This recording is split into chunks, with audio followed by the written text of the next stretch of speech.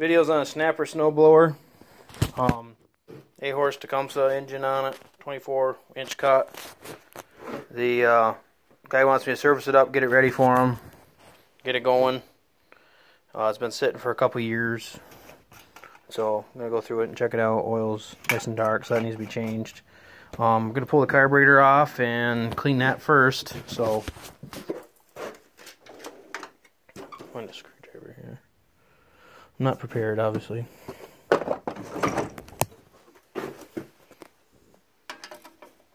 Take these couple screws out here, get this cover off, and drop your screwdriver, you know. Got a rag right here. I'm going to set all my stuff on, that way I don't lose it.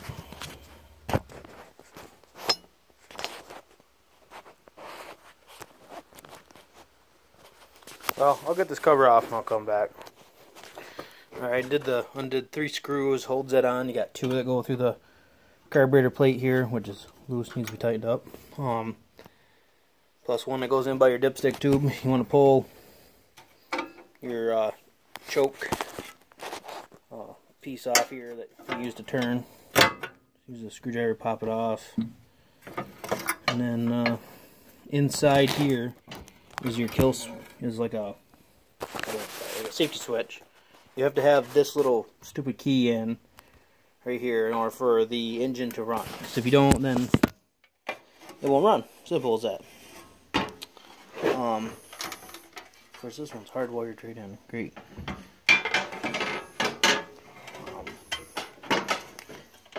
Anyways, we're just gonna put that out of the way then. Out of my way. That way I can still work on it without having to unhook it really. So.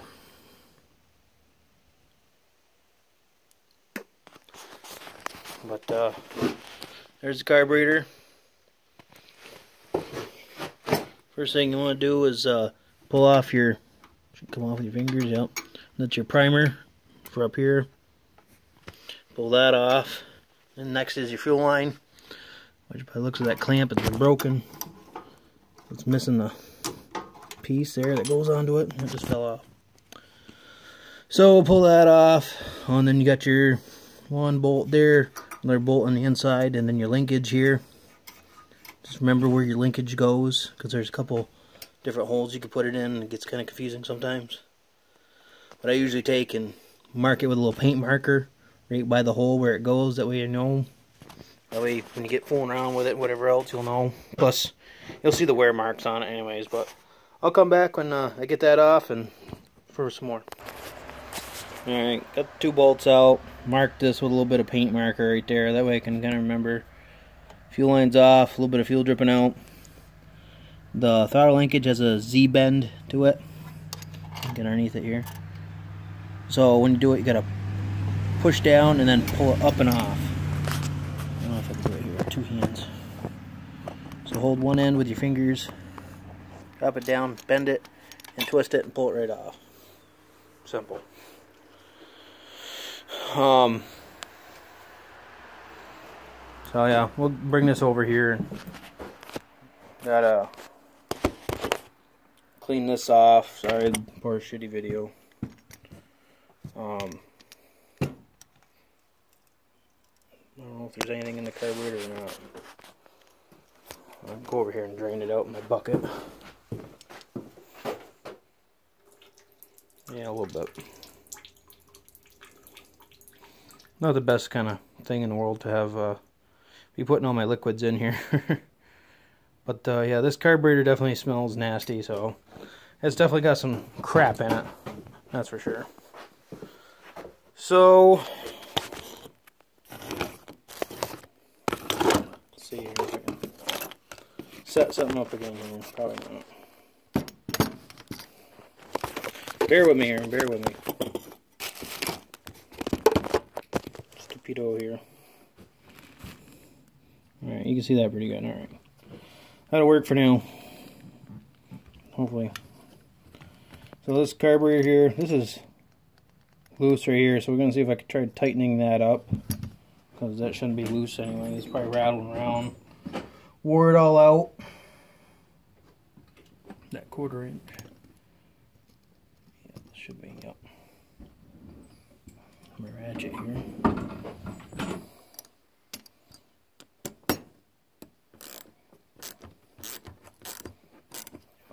couple turns out of it. You don't need to take this off or anything either. Other than maybe this, there's a jet right here. You do have to take that out and clean it, but this should sit up out of the way enough to get that out without having to take this off. Matter of fact, I'm going to pull it up just to make sure.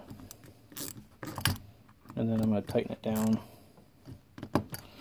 Just to make sure everything's going to be out of the way. To not give me a headache. And then start with taking, of course, you can take these screws out here. Maybe you can get in through, clean the throat out a little bit better. Throat out a little bit better of the carburetor. Where the hell's my screwdriver? Here it is. So, just break them free. Try not to strip them out. If you do, you can get new ones, but just easier not to strip them out because they're not that hard to do.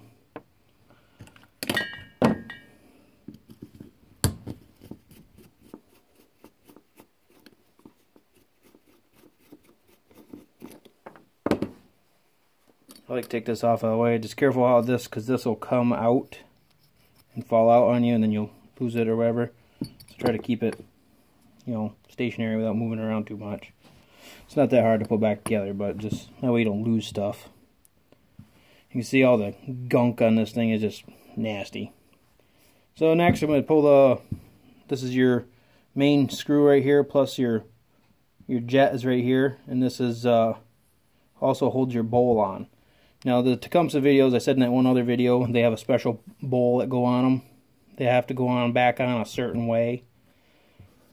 It's because of the float travels through here, and this is where your pin would go in for your float, is on the flat part.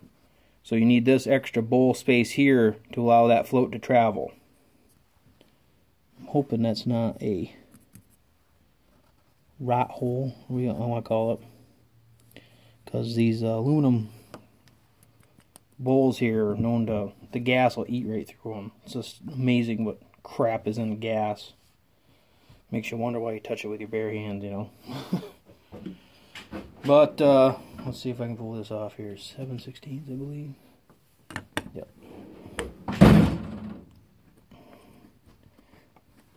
Break that free. Nice gunk holding it in place. It's on there pretty tight. And then it's going to fight me all the way off because it's got a lot of nasty gunkus in it. This spring here is to drain out gas in the bottom. Say if you have a little bit of water in there, you can just hit this and just drain out a little bit of gas out if you did have a little bit of water in it. Kind of a quick way to fix it. Yeah, look at that thing. I think it looks like it had some water in it at one point in time. Jet's not very too looking, or this main one here is not looking too hot. So set that aside here. We'll pull this off the rest of the way that we can look in here. Inside here it's got some nice film of crap inside the bowl. So that definitely needs to be cleaned. You could do all this without having to buy new gaskets. If you do it, you know, nice and easy like, you can pull this off without stretching out the bowl gasket and ruining it. Float pin should fall right out. Do that. And then check that out. It's got little wear spots here where it's been rubbing, you know, but that's natural. So pull the float off. This is a copper float, and it does have solder spots on it. So what I always like to do is put these up to my ear and shake it, and you can hear if it's got gas in it. If it's got gas in it, then it's going to be heavy, it's going to sink, and then you're going to have your needle valve be stuck open. So then therefore it's going to cause it to flood, and then you're going to fill your crankcase with gas. It's just a nasty thing. So I always take these and put them up next to my ear and shake them. And I don't hear anything in this one, so I think this one's sealed up nice and tight. But we will go through, go around and clean it up a little bit. Let's check out this needle valve. Needle valve, these Tecumsehs always have a steel needle valve, and then down inside is a rubber O-ring, which I call it an O-ring, but rubber needle seat. And now the needle seat, what the hell is going on here? Hang on a second, I'm gonna look at this here. Looks like somebody took a drill bit to that needle seat, or needle, where the needle goes. I don't doubt it.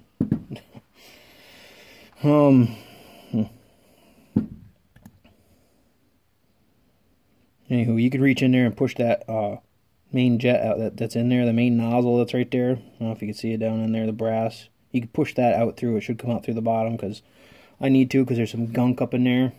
So, but this needle valve seat, the needle seat that's in here, that's down in there, I don't know if you can see it, maybe not. Anywho, that's down in there, don't spray that with carb cleaner, because that will shrink right up. And if it does, then that's when you need to go buy a gasket kit for it and everything else. You can buy just the seat and the needle, but just to save the headache, try not to spray it. Just make sure it's clean with a little bit of air from your mouth. Just blow through it. And if you can see down through there, no issues, then you're good. So we're going to spray this up here. Carb clean. Shake it around a little bit. Shouldn't dump it out on my floor, but I'm going to.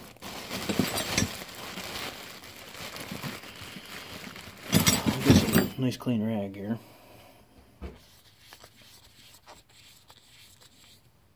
But I just wipe this out, you know, clean this up, and then you want to take this apart if you want to. So that you remember which way it was. Screw this in all the way to where it bottoms out. But as you screw it in, count how many flat spots you turn it. So that way when you put it back together, you can start all the way in and turn it back out the same amount of turns. That way, because this needs to be set in a specific area. So you could do that to start with when you put the carburetor back together, but then when it starts running, you might have to adjust it in or out, one or the other, to get it to run smoothly. But I'll clean up these few pieces here and I'll come back. That way it's not a very long video. So I'm back here real quick. You can see this. Like I said, you can push that center jet out, or a nozzle, you want to call it. Open that up, now you can see in there.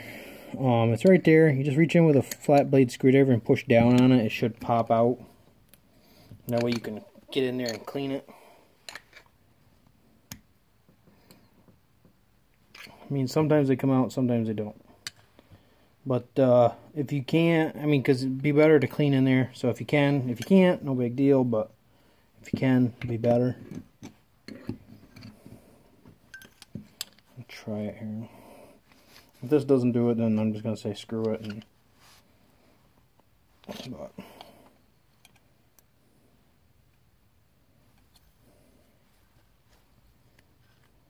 Jesus, what the hell's going on with this thing?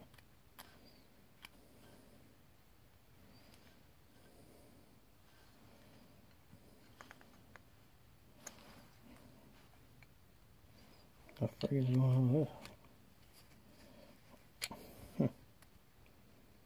Choke is all kind of screwy. That's weird.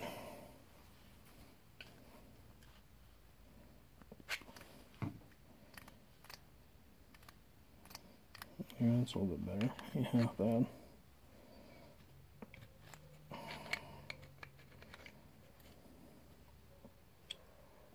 Well, I figured I'd try getting that out for you, but I can't, so we're just going to skip it. So I'll be back. Alright, back with some more here. Got it all cleaned out best I can. What I can do, you know. What you're going to be able to do, unless you could do a better job, you know, whatever. But I'll just go through and clean up every port and orifice I can. And just make sure everything's... I could blow fluid through everything with the carb cleaner, you know. And if you can, then you're good. Everything should be cleaned out. You know, and then I got a little piece of wire here that I like to use from a wire brush. You can also use that to run down through every little port that you can find. That's just as an added extra. Make sure there's nothing clogging stuff. You know, I would.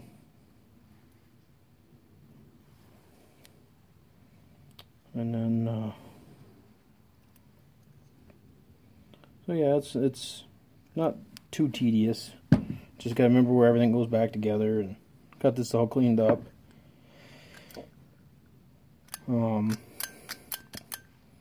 I don't know if I can see the numbers on this carburetor. I did clean the carburetor up too a little bit because it was nastified.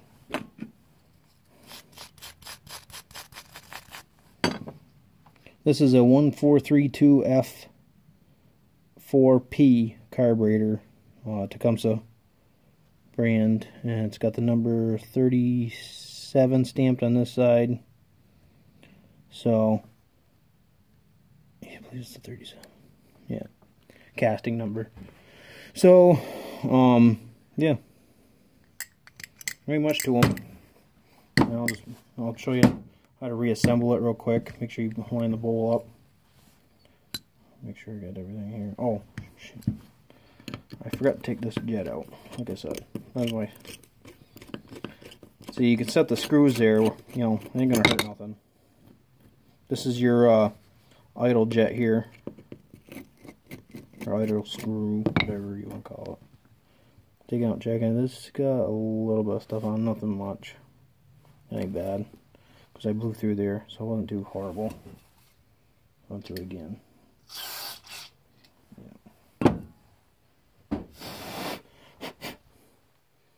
Yep, that's not horrible.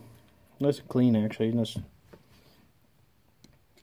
If you get that surging when it's idling, and you get that surging of the engine when it's rum, you usually should be able to adjust this one. If the carburetor's cleaned right, should be able to adjust this one, and it should be able to fix that problem. I just turn it in and turn it out a couple turns until it stops. This is all freed up. When you spray this, spray down on the inside of here where the shaft goes down into. Gets gunked up with gas, and then the thing won't move. It'll be hard to turn. So just spray in there with carb cleaner, it'll clean it out, and then it'll free right up. So let me get this thing slapped back together here. Show you. I hooked the I can't talk. I hooked the needle onto the float like so.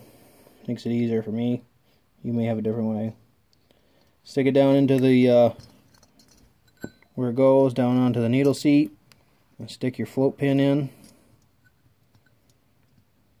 Come on, get in there. There you go. You want to center the float pin up best you can. We're going to check the level on here. It looks pretty level. It's not bad. Comes up.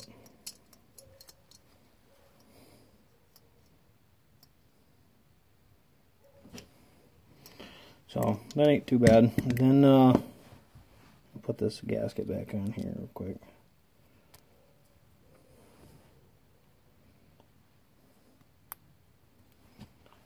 So let's how to clean this carburetor. And then, like I was saying, of course, gotta put the gasket back on for the bowl. Like I was saying about this, the bowl here has to go on a certain way. If you can see this, you see what's going on here. So the flat spot right here, and then you can't see it, but right here is the float pin. It needs to line up here, so that way, like I said, this travels in here into the deepest part of the bowl. So you want to get that as straight as you can by eye, you know, best you can. Doesn't have to be pitch perfect, but. And then go ahead and slap this back, the jet back, the main jet, and pack in the bottom. Tighten it down. I got some more snowblowers I'm going to be working on, so oh, son of a bitch. I knew that was going to happen. Boy, you didn't put any pressure on that goddamn thing and it broke. You gotta be shitting me. I didn't even get that thing tight. Well, good thing I did that now, and versus it breaking on the guy. Look at that thing. You can see where it was barely held on by that little bit right there, like somebody else broke it before me. Or stressed it anyways. I didn't even get no pressure on that darn thing. Jesus. Well, I guess I gotta get a jet for it then. Well, I'm pretty sure I got a spare one down at the garage I'll have to get. Oh well. Shit happens. So, you can see here and here. This piece is supposed to go on here. You can see where it broke. There's nothing holding it on this side, just that one little bit on this side where it's nice and shiny. Nothing really shiny on this side. So it tells you that it was already partially broke. Of course, you can't really see it when it's the threads, you know. It's right there's the threads and boop.